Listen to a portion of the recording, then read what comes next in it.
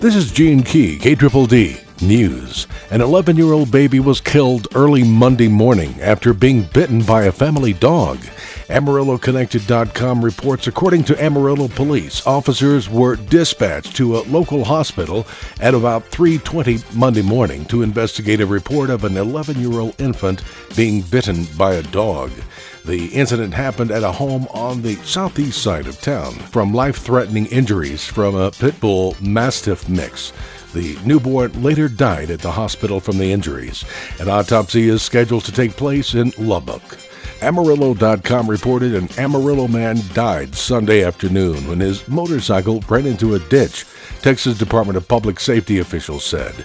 About 4:40 p.m., Stephen Douglas Vaught, 60, missed a curve in the road on Farm to Market Road 1258 near County Road 9, southeast of Amarillo, causing the motorcycle to veer off into a ditch and overturn.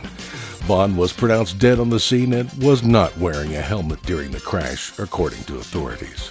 Amarillo police yesterday arrested a man on an aggravated assault charge after an early Sunday incident left one man with life-threatening injuries, according to police.